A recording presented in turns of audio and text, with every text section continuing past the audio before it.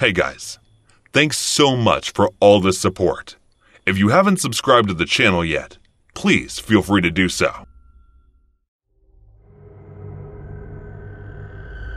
Whenever I remember her, my heart is filled with happiness and grief. The one I wanted to be my forever. Memories of the days I spent with her now feel like an inaccessible dream. Her hearty laughter still plays in my ears like a beautiful melody. The warmth she imprinted on my body lingers at every inch of my skin. Even though my heart breaks into a million pieces every day in her absence, I've come to enjoy longing for her, for I know there will come a day when I will finally reunite with her. Even though I didn't want to be here, I was at this fancy, expensive restaurant whose even cheapest dishes were out of my budget against my will. I sometimes wonder why people make friends. Is that so they can be the sacrificial lamb in their instead? Like I was feeling at that moment. The more out of place I felt at that restaurant, the more regret I felt for being friends with Lance. As I was focused on the menu, trying to decide if I shouldn't eat and only let my so-called blind date order whatever she wanted for herself, perhaps I could escape the rest until my next salary, I heard a knock on the table. I raised my head only for my eyes to meet with a pair of green ones that were covered with shadowy makeup, making them appear even dreamier than they were. "Are you my Valentine, Marcus? I'm Natalie." Her slow, soothing voice met my ears, and I couldn't help but nod my head in the affirmation, although I was not the Marcus she was looking for. She gave a dazzling smile before pulling out a chair and sitting across the table. As I was mesmerized by her beauty, she was looking at me and apologizing for inconveniencing me. She said her friends pushed her for this date because they felt pity that she was always alone on this day of the year. Upon checking the menu, she hesitantly looked at me and asked, "Should we go somewhere else?" I realized she felt uncomfortable with overly priced dishes as well. Feeling a bit more comfortable in her presence, I nodded my head yes, and we headed out. She then suggested a few places nearby that served great food at reasonable prices, so we went to one of those. I don't recall what happened with my actual date or the real Marcus, but I sure remember turning off my phone so no one could disturb my time with this angel. We talked for hours while enjoying our meal. She was the one mostly doing the talking, and I was lost in her melodious voice. Her calling me Marcus made me feel bad, so I decided to come clean. As I told her what truly happened, she silently stared at me briefly before saying, "I know. I figured you weren't him since you weren't the self-centered chatterbox I talked to over the phone yesterday." After that, she just laughed, and I couldn't help but laugh with her. Fair to say, I had fallen hard for her. Before I met her, I never knew I could love someone. We started dating, and trust me, every second of my life that I spent with her was the best. We would record small things that we did and would watch them later together. I asked her to move in with me after 6 months of dating, and she did. I wished everything would stay like this forever. But little did I know, it was just my wishful thinking. That day when I was in the office, I got a call from her. But before I could answer it, my boss Rose asked me immediately to show her the proposal I was working on.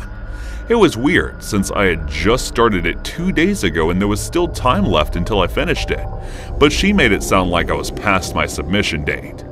I had to re-explain the proposal multiple times, which made me feel she was deliberately picking on me. About an hour later, I returned to my desk, frustrated and exhausted. I grabbed some water and gulped it in one go before looking at my phone. It had 10 missed calls from Natalie. I tried calling her back, but her phone was turned off. I started getting worried, so I decided to head home early and see if everything was alright. However, when I went to inform the boss about it, she looked at me with a weird expression before saying, "No, finish your work before leaving unless you want to get a week's worth of your pay cut." Frustrated, I turned to my desk and started moving my hands as fast as possible. After every 10 minutes, I tried calling her, but her phone was still turned off. I started wondering what it could be that she called me so many times. I managed to finish my work in the next 2 hours, and this time I didn't go to the boss to inform her about it. Instead, I headed directly to my car. After about half an hour, I reached our house, but I tried to open the door. I found it unlocked. An unsettling feeling formed in my stomach as I rushed inside to find her. As I searched for her everywhere, a sinking feeling lingered in my heart that I couldn't shake off. When I entered her bathroom, my heart stopped upon seeing her lying unconscious. I rushed to her side and started checking for her pulse, and it was a relief that she was still alive. I immediately picked her up and dashed to my car. After carefully placing her on the seat, I started the ignition and rushed to the hospital. Upon entering the lobby, I screamed for help, and 2 attendants rushed to my side. They placed her on a stretcher and headed to the emergency room while I anxiously followed them. Despite my wishes for her well-being, I was too late. Half an hour after admitting her, the doctors approached me with a saddened expression and informed me that she couldn't make it. I asked them what was the cause, but they said they didn't know either. Her heart stopped for some reason. It had to be a mistake. When I checked, she was alive, and there was no way I could accept that she was dead just like that. I begged the doctors to save her, but no matter how much I pleaded and cried in front of them, they all kept repeating the same sentence. "I'm sorry, sir. There's nothing we can do now."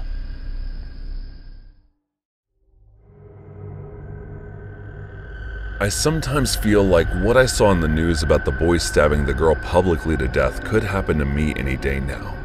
It won't be with a knife or anything. Well, you never know. It could be. But judging through my condition, it would be different. I can even picture the headlines now. A woman of the age of 32 was beaten to death by her husband. The stab marks appear to be from a broken alcohol bottle. Her in-laws knew what was going on behind that closed door, but decided to put a blind eye on them. This was not the first time I had pictured such a headline.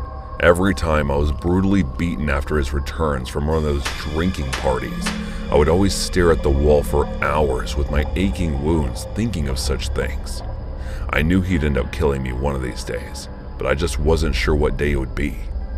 He's a loving and devoted husband during the day when he's sober, but his personality takes a 180 turn at night when he beats me to a pulp. It's like he's an entirely different person after drinking, one I can't recognize. I couldn't stop my trail of thoughts as I wiped my tears and looked at him sleeping in our bed peacefully, while I sat on the floor with my aching body unable to move because of the twinging in my cuts and wounds. This was nothing compared to my constant mental agony. At least now I was sure that he would not touch me till the next time he drinks, but the perturbation I felt whenever he was outside or was going to be late was the kind of misery I don't want anymore. Looking at the shattered pieces of the broken bottle, I knew in my mind that I had to clean all this before morning, so he doesn't step on it after waking up. But a part of me wanted it to happen after everything he put me through. I looked over at the wall clock to see the time. It was 2 in the morning. 1 hour remained till our 4-year-old daughter Aisha woke up. So I somehow gathered the strength left in me, pulled out the glass pieces from my leg, and stood up. Before doing any cleaning, I went to apply disinfectant so it doesn't fester. Trust me, it hurts like hell cleaning all these wounds. Tears were still flowing at a constant pace, but I made sure to not let a single fragment of the voice out of my mouth. After I was done cleaning and applying disinfectant, I went to grab a broom, wiper, and dustpan to clean the mess he made. I returned to the room and gave a scan of all the whiskey spread on the floor before I started cleaning. I didn't want to sleep next to the man who had exhibited the embodiment of a monster in front of me a few hours ago, so I just sat on the sofa that was beside the wardrobe.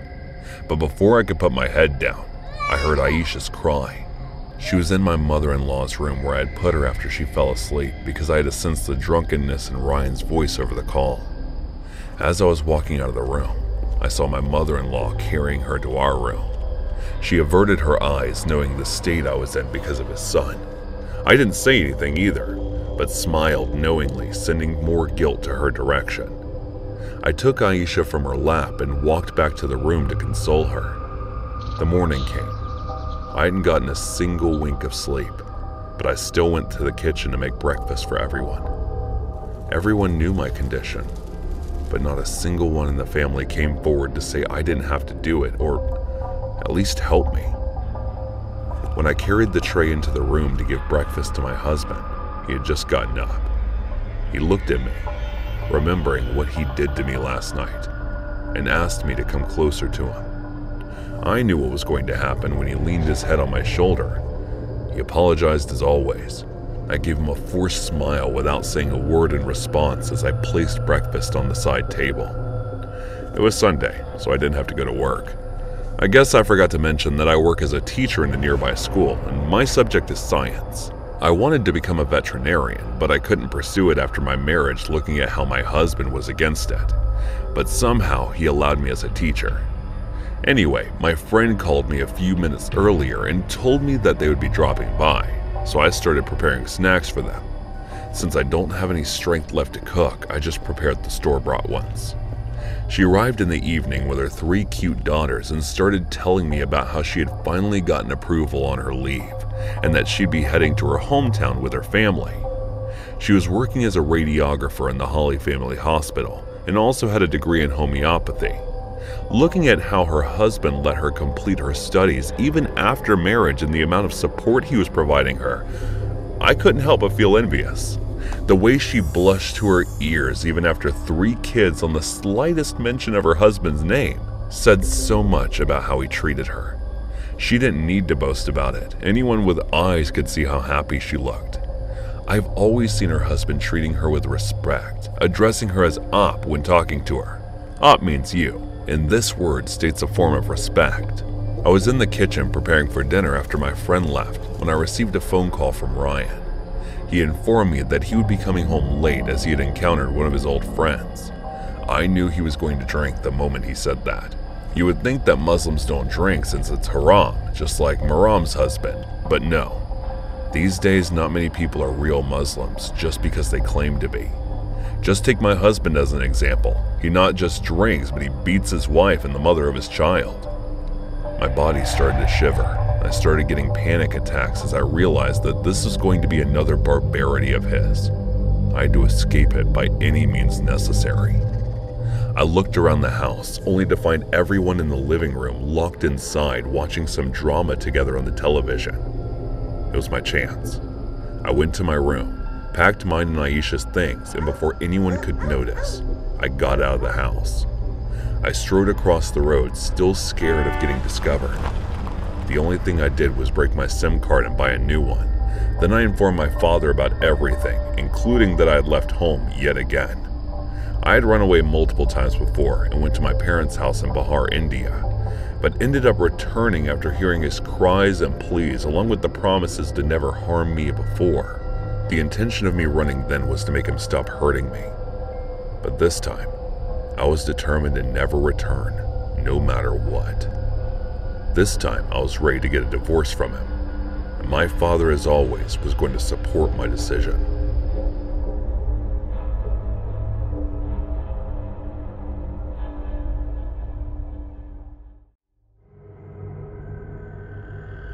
When my boss Rose asked what I'd be up to this 14th of February, I couldn't say I would be drinking in my living room, sitting at my recliner alone while reminiscing about my ex-lover.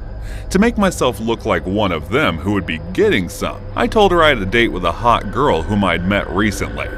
I was sure she bought my lies. I mean, who wouldn't? I have a hunky physique and I'm over 6 feet tall, and just by hearing my voice, women swoop at my feet. Despite that, she had a bitter look on her, almost as if she was hoping I would say I was spending time alone that day. I couldn't care less about her feelings more than mine, so I went to my desk to finish up my work. There were times when I caught my boss's eye lingering on me more than they should, but I never thought of it much. Thoughts of Aria, the love of my life who passed away 2 years ago due to an unknown cause, had already occupied my heart, mind, and soul to think of another woman. However, I knew if I were to say that I was still hung up on her, people would think I was pathetic. That was why I would try to avoid others, thinking I was single, and would tell them every once in a while that I had a date. That evening, when I was getting off work, Rose called me in her office and asked me to help her with some work. I was butt tired and didn't want to do it. But after working here for the past 6 years, I learned that if you want to work without any trouble, you should never piss your boss off. So I agreed. The work she was making me do was mostly hers, which was piled up. It made me wonder if she ever even did them. Weirder was that she was not helping me finish up her shit. Instead, she just sat on her comfy couch. An hour went by and I was exhausted. That was when I saw her placing a cup of coffee in front of me and said, "Drink up," before returning to her couch. I was so frustrated that I wanted to throw the damn coffee at her face, but I controlled myself and started sipping it. Normally, drinking coffee made my sleep disappear, but that time it was doing the opposite. I started to feel even drowsier and didn't even realize when I passed out. When I woke up, I was having a throbbing headache, and as I returned to my senses, I realized my body was covered with bruises while I was butt naked. Panicked, I got up and scanned my surroundings, trying to make sense of what was happening. That was when I started getting minor flashes of what happened last night. I immediately got up, picked up my shattered clothes, and dressed up.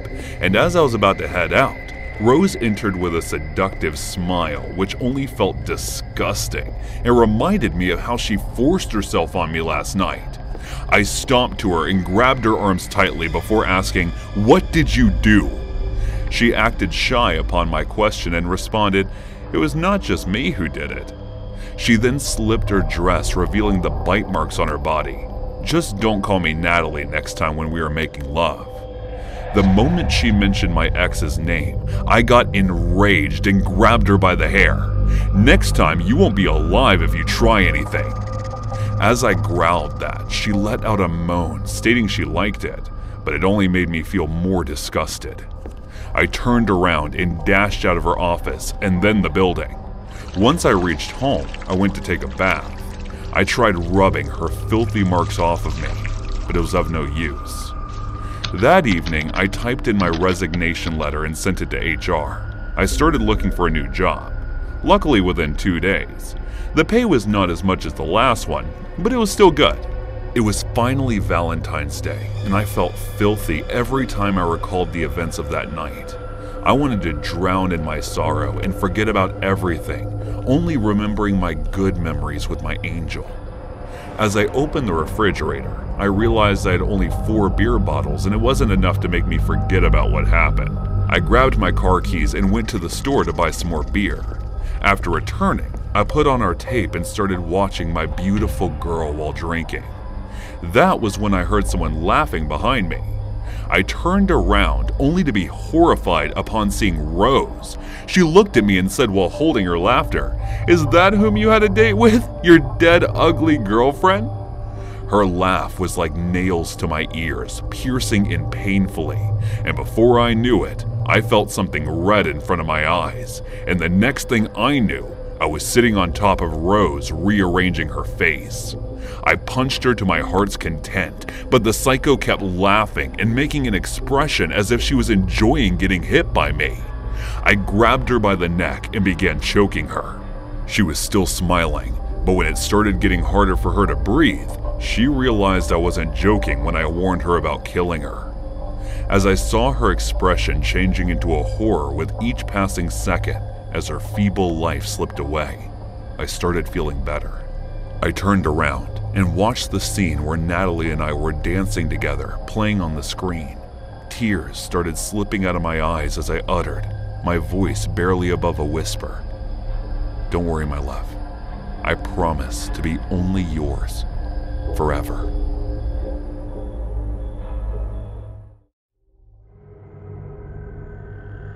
What in the world is going on with me? Why is everything going wrong left and right? We were on vacation, but since the day I arrived, problems followed me at every step. First, I started having stomach problems and could not enjoy anything at all.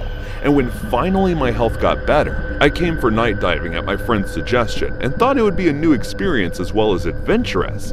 But first, my gear was defective, so I had to go back to the surface to change into a different one. Then they couldn't find my size for some time. At last, when I got back inside the sea and was exploring the beautiful world underwater, we had to encounter this bloated dead body. As if the predicaments would have stopped there, now we were running away from that rotting corpse that's chasing us. I don't want to jinx it more than it already has by saying, can it get any worse? My guys must be confused. Let's go back and flashback to the day when it all started. 3 days earlier. Hey Orson, what are you doing this week? I was staring at the ceiling while leaning on the recliner while I heard Elias, so I turned my head to get full access to his face. Nothing, just getting bored since the entire week's off. He wasn't even surprised by my wearisome tone as I spoke. That's good then. Pack your bags. I booked us tickets. We're going on a vacation. I jolted up, unable to believe what my ears just heard. A vacation? But where? I asked out of curiosity. Don't worry, it's somewhere nice. Why? Don't you want to come? He was about to walk out the door, but then turned around to ask. Oh, I'm coming. I can't stand this dull routine any longer. My voice was full of enthusiasm now that I had heard of a way out of these uninteresting days. It wasn't just the two of us, but the other two numbskulls were coming as well. The four of us shared an apartment, and while Elias and I shared a room, Wayne and Caspian shared the other one. So while boarding the plane, it was revealed to us that we were heading to Alaska for our vacation. I don't know if we were the chocolate that I ate on the plane or something, but the moment we landed at our destination, my stomach started to ache. I rested for an entire 24 hours while the others enjoyed sightseeing and whatnot, but I recovered after taking a few pills and getting some good rest. After that, I visited a few places along with them, and the very same night, Wayne suggested that we try night diving. Not only that, they immediately brought tickets for us, and since it was here for fun, I thought, why not? Let's try this as well while we're here. They told us a few hand signs in case of emergency, and gave us diving gear before leading us underwater. As we were diving around, I felt water getting inside through my mask, so I signaled to one of the divers who were guiding us that I needed to go up, and then followed him. I told the guy that water was getting inside my mask, so he checked, and it turned out my gear was defective. He had a few more, so we started looking for one that would be my size. It took the guy a while to find one in my size, and right after changing into different gear, I was led back inside the water where the rest of them were enjoying. As we went a bit deeper into the water, I noticed something weird, so I went ahead to check what it was. Others noticed me going out of the way, so they followed me. I could tell each of us went pale the moment our eyes landed on the dead body of a man. It seemed he had drowned here to his death recently. The guide instructed that we should head back and report this now, but before we could go back, I swear that corpse opened its eyes and started swimming in our direction. Okay, back to the present. We were panicking and trying to get away from what we presumed to be probably a ghost or something. Can't explain a water zombie to be exact, and in attempts to do that, we swam away from the shore and ended up getting in the middle of the sea. By the looks of it, we had somehow managed to do away with that ghost, as it seemed he wasn't following us any longer. But unfortunately, we ended up somewhere far more dangerous, as we noticed we were surrounded by water. And since we had no idea which way to swim to get to the shore, we stayed still hoping that the guides would come back for the four of us. As we were in the dilemma, we noticed a party ship heading in our direction. A moment of relief rushed over us as we started shouting and waving to get its attention, and thank God we succeeded. They let us on the boat and gave us a few towels to dry ourselves. Judging by the amount of preparation, there was a party going on there, and we noticed people dancing and having fun as we rested in a corner. Let's just say I've got the worst luck of all our problems did not end up boarding the ship either. Right after we sat on the ship's floor to catch some breath, we heard of a commotion about a young woman around her 20s who had been missing for quite some time. They looked all over the place, but were unable to find her. The way she went missing made it seem like she was never there in the first place. Just when people thought maybe she fell in the water and drowned when no one was watching, another girl similar to her age appeared into thin air. It didn't just end there, because as everyone was panicking while looking around for two vanished women, a third woman in her late 20s had gone, as her boyfriend said she was nowhere to be found. Anxiety, fear, panic. I could sense all sort of emotions coming from the people on the ship, and it wasn't going to be long before they started pointing their fingers at the newcomers on the boat, meaning us. I have seen many horror and crime documentaries to figure out that we had just landed in the mouth of another danger, and this situation seemed to involve a serial killer at that. There was no other possible explanation for two women to go missing one by one other than someone making them disappear, and the ship wasn't that big for anyone to hide them, so probably whoever the killer was, he or she threw them into the sea after getting done with them. Elias went to the bathroom, but was taking too long to return, so the rest of us started to get concerned. As we were about to get up and go look for him, he came back all panicked and terrified, as if that water ghost had returned. But soon, we found out that there was a different reason for his strange behavior, when he pointed his fingers toward the third girl's boyfriend and said he saw him dragging the girl and then throwing her in the water. A few more people who were surrounding us heard him, and the word reached everyone's ears within minutes. The guy was captured by the other men almost immediately, and those who had lost their loved ones by his hand demanded that he should be thrown into the sea. Since not a single one was in favor of not doing so, he was thrown in for real. No one bothered to ask or hear his explanation as to what he did to the girls and why would he kill them. Guess that was due to panic and fear that if he were to get lost, others might end up losing their lives. We were taken back to shore, and as we were returning to our hotel, the four of us realized that such vacations weren't for us, and we decided to head back home the next day. We talked among one another, and we would go to some bar or give bowling a chance instead of seeking such adventures where our lives would be on the line. You know that one guy who always gets the girl no matter how out of reach she might be? I'm him. Being born with good looks has always proven beneficial to me. There hadn't been a Valentine's Day gone by since I was 14 that I spent alone. But what happened in high school made me cautious about dating. It was the final year of high school, and I was bored of the girl I had been dating for the past month. As Valentine's Day approached, I decided to spend the day with this new girl, Natalie, who had been sending me signals for the few days. Initially, I didn't plan on reciprocating her feelings, but the more I watched her, the more pull I felt toward her. I had to know what it was about her that made me so curious. After telling Bernie I couldn't see her anymore, I finally decided to date Natalie. However, I had heard from my friends that she had never dated before, which made me wonder how could it be possible for such a pretty girl to stay single till now. 3 days before Valentine's Day, there was a party at my friend Zen's place. I knew she would be coming there because some of his girlfriends were friends with Natalie. Upon arriving at the party, the first person in my sight of view was her. She was dressed in this slick, backless teal dress, which her luscious raven hair was complementing. I had never felt such attraction to any girl as I was feeling to her at that moment. I knew I had to ask her to be my Valentine that day, no matter what, so I began walking in her direction. However, before I could reach her, Justin, a sophomore from my school, approached her. He grabbed her hand and spun her around before she erupted in infectious laughter as he whispered something into her ear. Since my end goal was only to date her a few times before dumping her, I couldn't understand why I was so jealous that another dude was close to her. That was when another girl approached Justin and kissed him. I remembered seeing them together a few times on campus, so my guess was she was his girlfriend, which somehow made me feel relieved. I wanted to ask her out before any other guy butted in and swept her away, so I started searching for an opening where I could talk to her. But as I observed her, I realized she wasn't giving me signals. She was this way with everyone, and my dumbass misunderstood her. Even then, I was confident she would say yes, and when I noticed her leaving the crowd and heading toward the empty lobby, I started following her.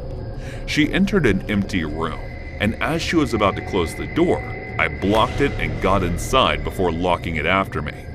Her surprised and panicked reaction felt charming for some reason, and I couldn't help myself. I pulled her to my chest and embraced her tightly. Her scent enveloped my senses. However, she pushed me with all her might and asked what I was doing. For some reason, I felt she was going to scream, so I quickly pushed her to the wall and put a hand over her mouth. She struggled to get away from my grip, but I was stronger and towered over her tiny physique. Being closer to her made me lose all of my senses and reason. I couldn't help trailing my fingers across her soft skin. The panic in her eyes shifted to sheer terror, making her resemble a prey who was about to be devoured by the predator. For some strange reason, I was enjoying it. I swept an arm under her legs and lifted her, my other hand grabbing her waist. She almost let out a yell as I threw her on the bed before pouncing on her and shutting her mouth. With each graze of her skin, shivers sparked in me, and I instinctively moved even closer, only an inch distance between us. She struggled, kicked, punched with all her might, but I felt none of them. Instead, I enjoyed touching her. As my tongue was about to delve inside her mouth, I felt a stinging pain in my back. Puzzled, I looked at her, whose eyes looked no more frightened. I noticed her hair, which was tied in a bun, now open. That was when I felt another stab, and the unbearable pain made me lose my grip on her. As she pushed me off of her and slipped away, I noticed her clenching a hair stick laced with blood, probably mine. Only then did I realize she had stabbed me with it. How did I not see her wearing that? As I wondered that, a cloud of black smoke started to spread across my senses, and the last thing I saw before blacking out was her escaping the room. I opened my eyes to a white ceiling whose color was fading away. Unable to comprehend what had happened, I continued staring at the roof in a daze. The concerned voices of Zen and a few other people I saw at the party caught my attention. They asked what had happened and who did this to me, but I was unable to respond. I couldn't think of what I should tell them. It wasn't like I could say the girl I thought wanted me, not only was she not interested in me, but I forced myself on her and got stabbed in the process. It was the first time I didn't get the girl I wanted, and also was badly injured by her. I was trying to think of what to do. I saw her standing at the end of the crowd, and I heard someone say, "If it wasn't for Natalie, you could have bled to death. Thank God she found you when she did." As I stared at her, turning around and disappearing, I couldn't help but think, perhaps it was wrong of me to do what I did to her. And maybe, just maybe, if I took a different approach, I could have gotten the girl this time too.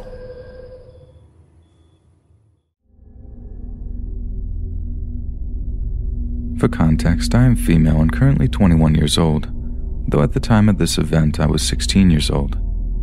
I have never viewed myself as an attractive person. I've always been kind of chubby.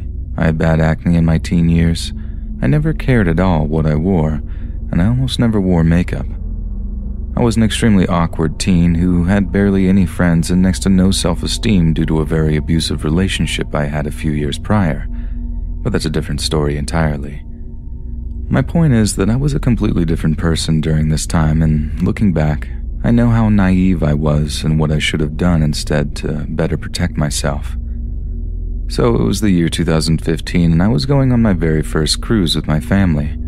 It was an 8 days, 7 nights cruise that was taking place a few days after a tsunami had passed nearby. After a rocky start, literally the boat rocked back and forth the first 2 days and everyone was miserable, and me suffering a slight panic attack during a routine evasion drill. I'm claustrophobic and really hate crowds. It ended up being one of the best weeks of my life, and I thoroughly enjoyed myself. Some of the downsides to this cruise was the fact that it was a North State cruise taking place in October, which meant chilly weather and no swimming, and because it was during a school year, I was the only guest my age on that cruise. The closest age to me, I think, was either 6 years old or 40 years old, so that kind of stunk, although I did end up crushing hard on our assistant dinner time waiter who was around 30 years old and had the sweetest smile I'd ever seen. Anyways, time to get to the meat of the story. So as far as I know, most cruises have at least one formal night where everyone dresses up really nice for dinner and they serve special meals like lobster, steak, etc. As I said before, I wasn't the most attractive person out there, but I did doll myself up for this special occasion. I wore a turquoise knee-length dress, tan-colored high heels, my mom curled my blonde hair, and I put on some makeup that really made my blue eyes pop. I honestly did feel kinda pretty that night. Dinner was amazing, and I finally got to try lobster tail for the first time. Loved it. I also, of course, made eyes and mildly flirted with our assistant waiter. I made him laugh because of how red my face would get whenever my dad called me out on it. So after our dinner, my family and I all decided to go our separate ways for the night. There was a bunch of events going on that each of us wanted to get to. Well, except for me, who spent most of the cruise finding random relaxing spots to sit and draw. I was, and I've always been, an avid artist. So anyways, after a couple of hours, I decided I wanted to find my dad for some reason that I don't exactly remember. My mom had told me that he was going to the karaoke thing going on, so I started making my way around the ship, looking for wherever this was happening at. That's when I met him. I noticed him staring at me, and at first it was flattering. Like I said, I was average looking and had next to no self-esteem, so having anyone of the opposite sex look at me and smiling made me feel good. He looked to be not too much older than I was and was dressed in a cruise employee uniform, so I decided to approach him and ask if he knew where the karaoke room was. His smile never left as I asked him, and in a thick Indian accent he told me that he didn't know, but that we could search together for it. I thought it was a little weird at first that he was an employee but didn't know where an event was taking place, but I brushed it off and thought it was possible for some newer employees to not know where everything was yet. So he and I started walking around the ship together and casually chatted while doing so. He told me his name was Felix and was 21 years old. He also, as I suspected, did recently start working for this cruise liner a few months ago. For the record, I did find him kinda cute and liked how comfortable he felt talking to me about his life. As we continued walking around, he told me about how he was born and raised in India, how his family was kind of poor, how rooster fights were illegal back home, but he watched them anyways and stuff like that. I enjoyed listening to his stories about life in a different country, considering I've never been anywhere but America at this point in my life. We had eventually stopped looking for my dad and were just walking and talking together. We were now standing outside on the deck and leaning against the railing. I admired how beautiful and ominous the dark water reflected the stars. It was as if we were floating in the galaxy. It was completely beautiful. He then started telling me how lonely he was and how hard it is working on a cruise ship and watching hundreds of couples being romantic together while he has no one. I told him that I understood how he felt because I was also single and hated feeling alone. He looked at me and told me he was surprised that I don't have a boyfriend because of how beautiful I was. I blushed and looked away as I told him that most guys back home don't look at me twice, and he was surprised by that. You know that feeling when someone or something is behind you, and you can't see it, but you know you can sense it's there? Well, I felt something behind my head, and when I turned around to find out what it was, before I realized what was happening, Felix's face was right in mine, and he planted an unexpected kiss on me. I pulled back in surprise, and he asked me what I thought about it. I stuttered nervously and tried to think of a reply. Now, yes, I was a naive young person who was always looking positively at people, but I wasn't completely stupid. This is a 21-year-old stranger who was flirting with a 16-year-old girl. I also had the sudden realization that no one knew where I was or who I was with. Before I could even say anything, Felix started telling me how he knew of a couple of spots on this ship where we could be alone to do things together. I started panicking and really wanted to get away from him. Now, another fault of mine is that I'm way too nice for my own good, and I'm always afraid of hurting people's feelings or coming across as a mean person, even when I'm clearly in a dangerous situation. I'm still too friendly to everyone now, but nowadays, I have much more of a backbone and wouldn't have a problem telling someone like Felix to kindly screw off. But as I said, I didn't have that confidence back then, and I had no clue how to get out of the situation. Felix put his arm around my waist and started guiding me toward one of the areas he was talking about. I started stuttering. Maybe we shouldn't. We just met, and we might get caught, and you'd be in trouble, and my father might be looking for me. I know that sounds dumb, but I was trying to make him think of ways where this could be bad for him, so it seemed like I was trying to look out for him. Don't judge me too harshly. He told me not to worry about it because people mess around with staff sometimes and their boss never finds out. That only made me panic even more. He leaned in for another kiss and I stupidly let him because I was scared of making him angry. After the long, uncomfortable kiss, I slightly turned away and told him I just wanted to keep looking at the night sky. He insisted that we should start messing around because we don't have much time together. I tried to hold back from crying at this point. And by the grace of the good Lord above, my phone suddenly made a noise and I noticed my father had texted me asking where I was. I tried to mask my relief, but I immediately told Felix that I had to get going because my dad was wondering where I was and that he was very protective of me. Felix showed his disappointment to me saying that, but then he asked me for my phone number. My heart sank and I gave it to him. Again, stupid young female who doesn't know how to say no. I'm aware of how foolish that was. It was a good thing I didn't give him a fake, though, because he immediately texted my number to prove its authenticity. Once I thought he was satisfied, I started saying goodbye and walking away. He grabbed my wrists and spun me back toward him and asked for a hug goodbye first. I sheepishly agreed and gave him a light hug. I wanted to start crying when he squeezed me tight and pulled me against his groin and asked if I could feel it, if you know what I mean. I quickly stepped away and sped walked towards my hotel room. I made sure he didn't follow me, and once I was safely inside my room, I hopped on my bed and started crying. Of course, I couldn't tell my parents about this because I would be in trouble for putting myself in this situation, or so I thought. I promise my parents aren't really like that. I know now that in reality my former Marine father would have tracked Felix down and let him know to never touch his daughter again. A few minutes into my cry, my phone vibrated with a text from an unknown number claiming it was Felix.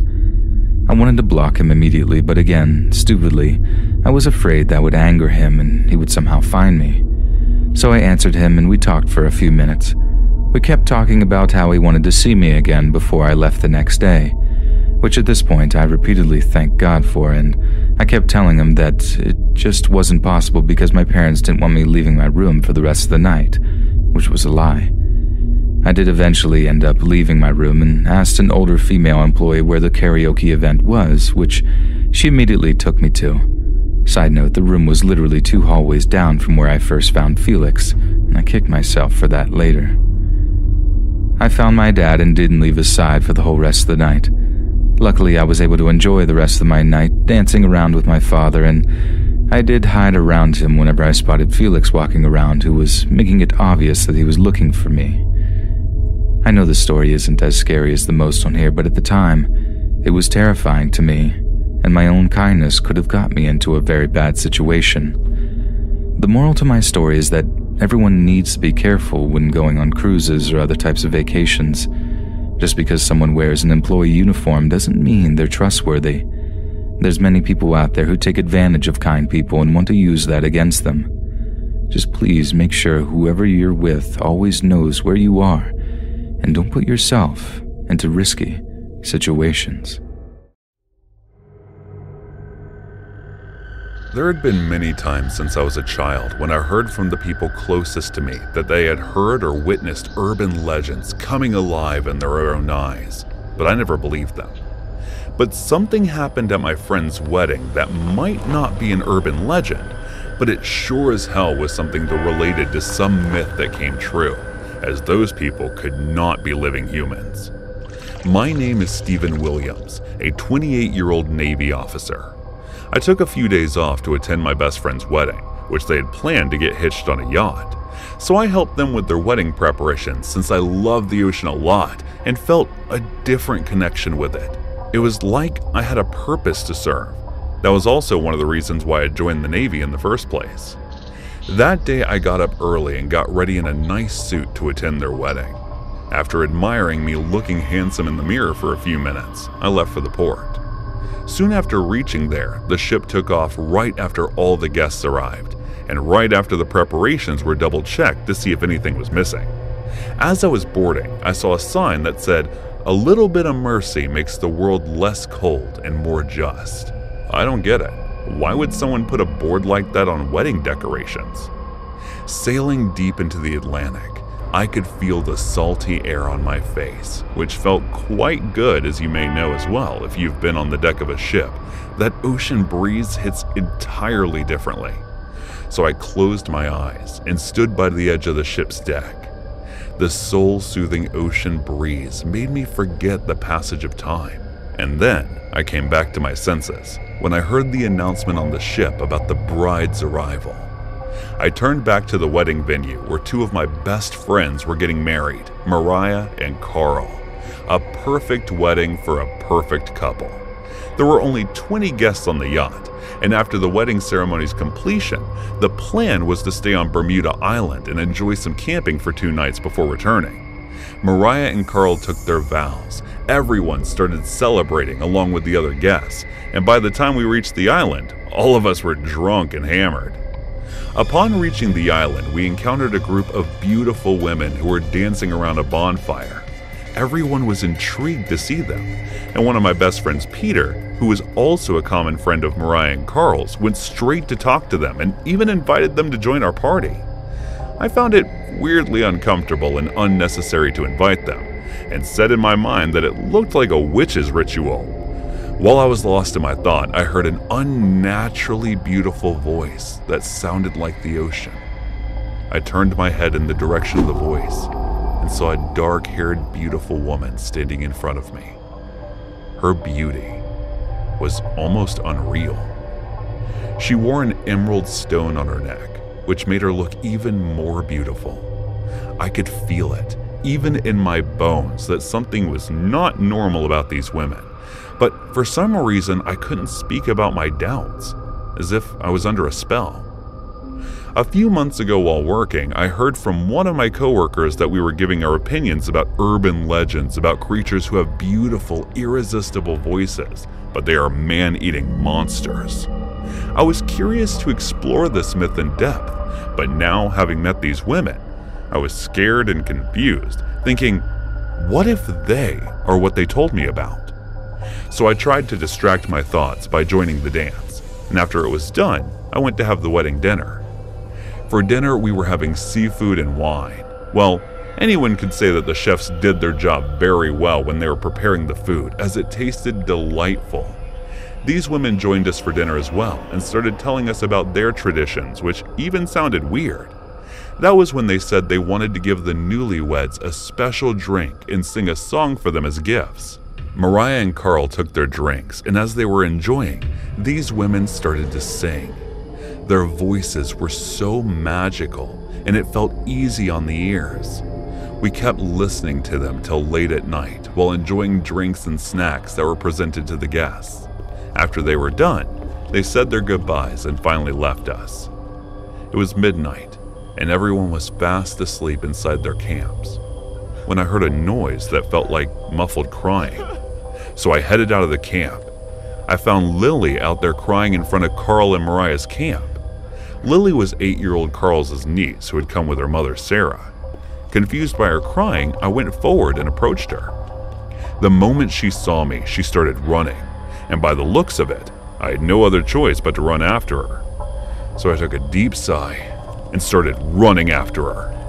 When I caught up to her, she started crying even louder, and even though I tried to calm her down, she kept crying while saying, "They took them! They took everyone with them!" I couldn't understand what she was saying until I blacked out after hearing a familiar singing voice, and by the time I came to my senses, I was near the ocean shore. One of the women from before was sitting next to me as I was lying on the ground looking drenched and cold. My head was throbbing so hard.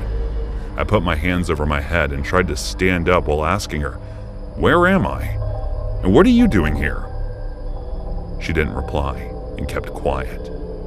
That was when I remembered that I was with Lily, so I asked her if she knew where Lily was, but just like before, she didn't say anything.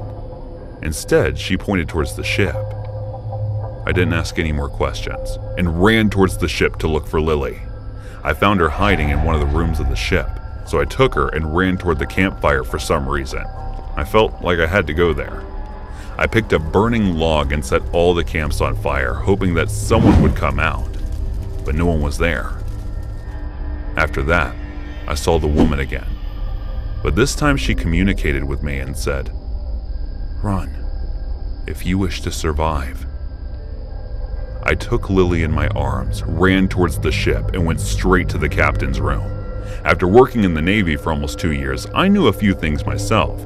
At the very least, I knew handling a ship is not easy for a single man, but I had to do something. Lily fainted just after that, and I settled her down on a beach near me. I somehow managed to sail the boat on my own and pushed all the emergency help alerts. After sailing into the Atlantic for 7 hours straight, I was exhausted and couldn't keep my eyes open for long. As I was losing consciousness, I couldn't help but hope for someone to come and save us. When I came to my senses, I was in the nursing room of another ship, and Lily was on a bed next to mine. I heard her telling the officers that the woman on an island killed everybody, and how after listening to their singing, everyone was under control. But a woman who was wearing an emerald green stone on her neck saved our lives. I was shocked to hear it because I thought she wanted to kill us since I couldn't read her eyes when they met mine. After we reached land, we were taken to the hospital and got our wounds treated. But the trauma we had been through was even greater. Lily's father got her discharged from the hospital and took her home while I was sleeping. Even though I felt relieved I could help, but feel disturbed and sad about the lives that had been lost. When I was getting discharged, a nurse came by my room and gave me an envelope saying Lily left it for me. Inside the envelope was an emerald stone along with a letter which said, "You are marked, so be ready, as one day I shall come for you."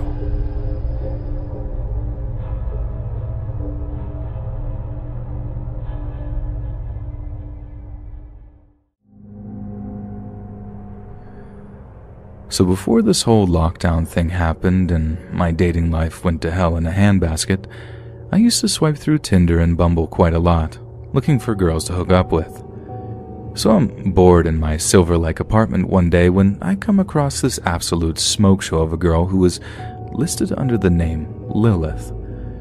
She had these big green eyes, wore pigtails a lot in her profile pictures, and had absolutely no qualms of showing off this big peachy butt she had.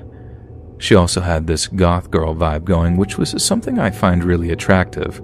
I mean, she was definitely not the kind of girl I'd bring home to mom, but that's not really what I'm looking for when I'm swiping, so naturally, I swipe right. Boom, we match. I think I actually let out this involuntary "no way" when the old "it's a match" text appeared, and kinda cynically told myself, nah, she's a bot, this isn't real. But yup, it was real, and she was so cute to talk to.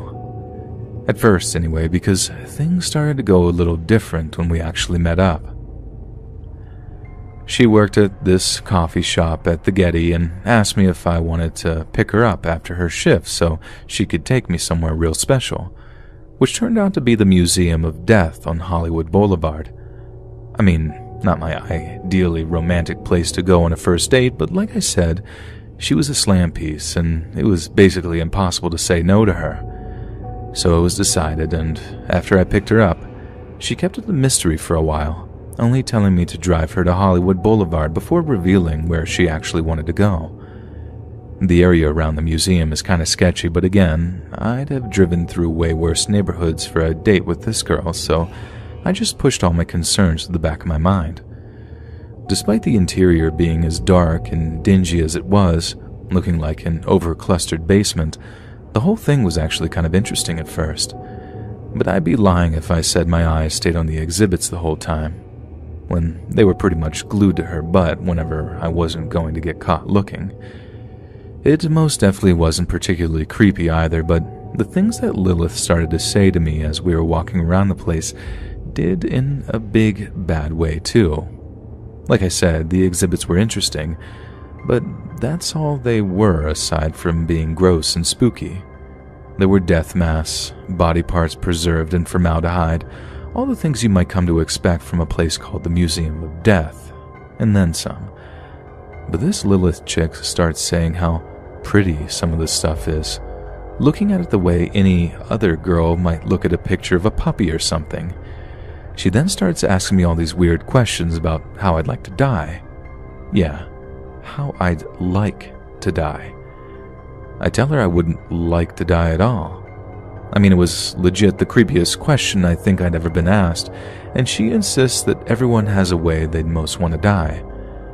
I don't want to screw up the date or anything. She seemed crazy, and crazy girls can be real fun, if you catch my meaning, so I give her some throwaway response like, whatever way is most pain-free. She starts telling me how that was a boring answer and how she'd like to die of hypothermia because it apparently makes you feel all warm and sleepy towards the end. How some victims of hypothermia have even taken their clothes off before they died and just laid down in the snow or whatever before their heart stops beating. She also then gave me this long, in-depth speech about how taking another person's life would be better than even getting intimate, if you catch my drift. How that feeling of pure power must dwarf any feeling that drugs or alcohol have to offer. She then tells me how hot she thought it would be to watch me drown at the bottom of a pool while there's an audience and I'm totally naked. How it'd actually turn her on to see my final moments of desperation before my body went limp and floated around the tank. Then something about how the Vikings would make wings out of the skin on a person's back by peeling it off and spreading it out, calling it beautiful, how it was like art or something. When she's done telling me all of that, and I'm suitably freaked out, she starts calling me pet, and how she wanted me chained up at the end of her bed so she could do whatever she wanted with me.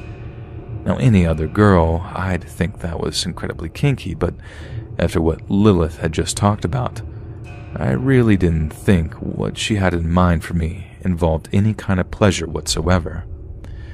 When it came to driving her home, she actually told me to stop a few blocks away from her house because she didn't want me to know exactly where it was that she lived at, saying that you couldn't be too careful these days with all the psychos in the world who use dating apps. Yep, she said that to me after she'd spent like an hour talking about all the ways she'd want to die or how she'd watch me die. As soon as I got home, I blocked her number.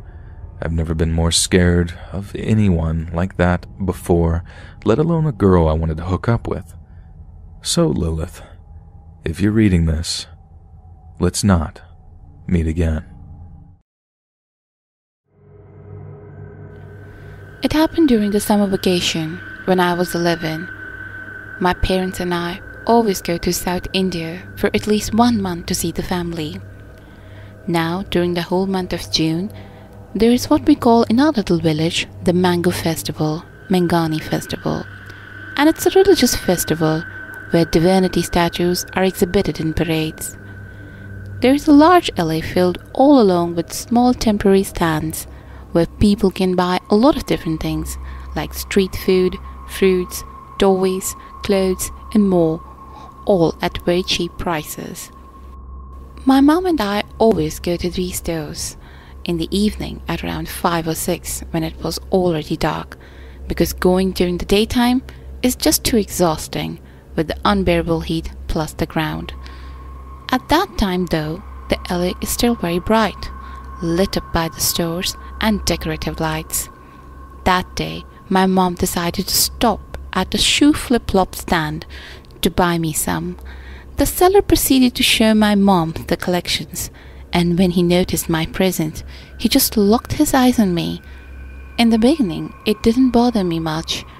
I just thought that I might look like someone he knew. But he kept staring at me the whole time. He was picking his moment to stare at me, and when my mom was looking in my direction, he'd stop and he'd stare back again when she looked away. It was obvious at that point though, and it made me very uncomfortable.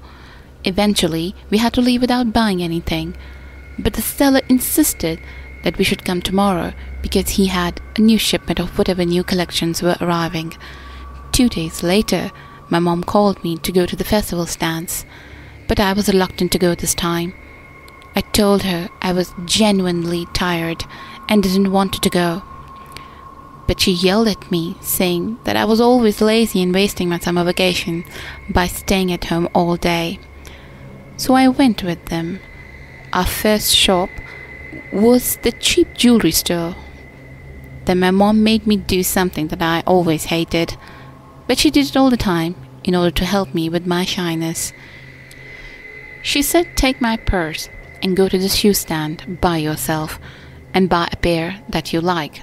I'll be watching you from here. I refused at first, but she progressively raised her voice. So to avoid being humiliated in front of other kids, I did what she said. When he saw me approaching his stand, he welcomed me with his unsettling smile. He proceeded to show me all his new sandals. And as I was his only customer, he even took the time to put the sandals on me, one by one, asking if they fit well.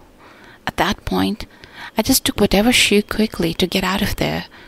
And now, it was a time for the checkup. I was and still am stressed to order or talk to a vendor. I used to stutter a lot during the social situations, but this time it was different. It wasn't only stress and this gut feeling telling me that this man is strange and that I shouldn't be here with him alone. I handed him the money and was waiting for my change. But his demeanor suddenly changed. He became fidgety and showed frustration over the cash register.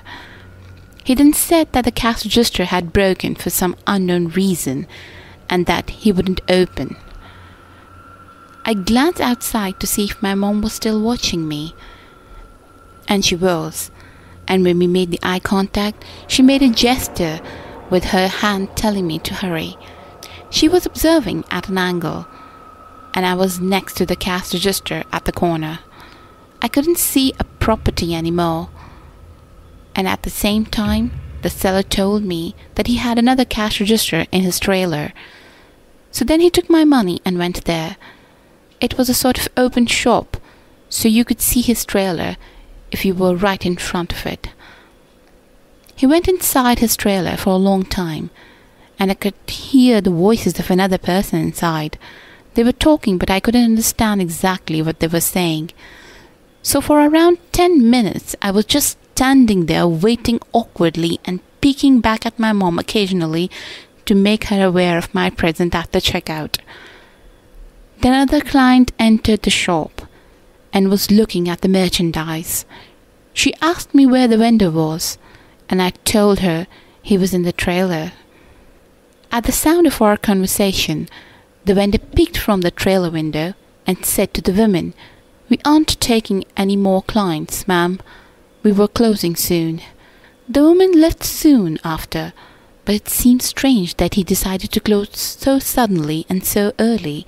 It was only 6 p.m., and usually the shop is closed late between 8 or 9.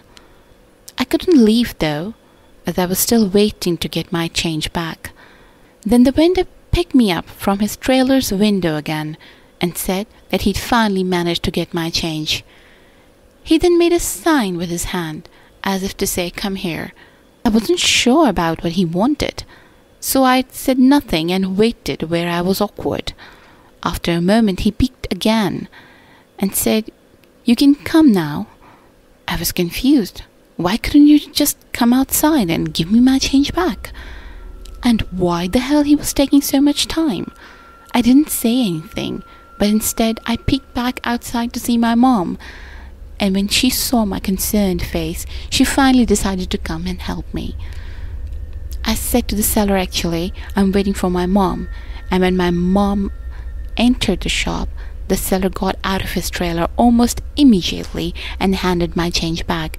He wasn't frustrated anymore, but smiling and very talkative, and even asked my mom if we were from here, to which she responded that we were from France and we were spending our summer vacation in our hometown. My mom and I went to other shops, but I could still see other clients coming to the shoe shop, even though he was going to close. By the time Mom had finished her shopping, it was 8 p.m., and we were on our way back home. I could still see the lights from his shop when we got closer. And I could even see he was using the same cashier that was supposed to be broken. At that age, I didn't realize how creepy this whole thing was. It just seemed odd and awkward. But years later, I finally realized that his gaze, his behavior, and his touches were all so wrong. And that night, I bet his intentions were even worse. Luckily, that night was the last time I ever saw him, and during the festival of the following year, I couldn't find his stand anymore, and his slot was occupied by a street food stand. So yeah, creepy shoe seller, let's never meet again, please.